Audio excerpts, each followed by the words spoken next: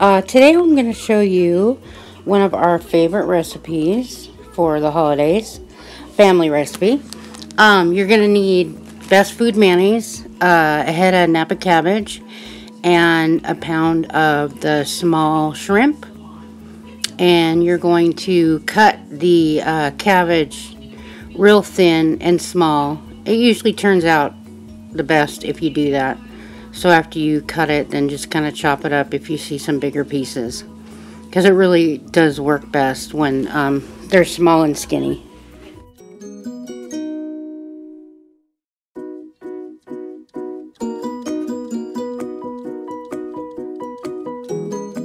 Okay, so once you're done cutting that up, go ahead and put that in your bowl.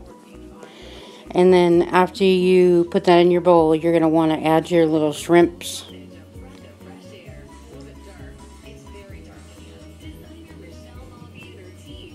And then you're going to just mix it around a little bit, and then you're going to want to add your best food mayonnaise.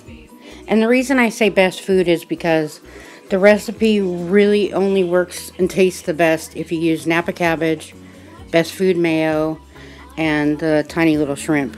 I've tried it with other cabbage, with other mayos, and it doesn't taste the same.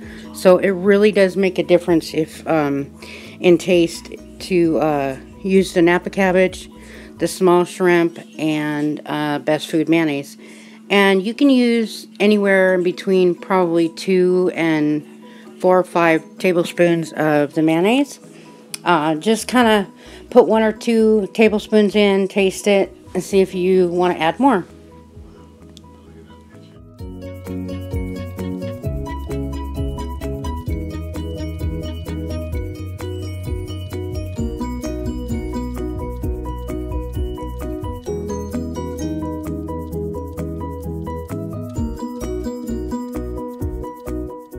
Okay, so 5 minutes later, you are going to be done making the shrimp cabbage salad.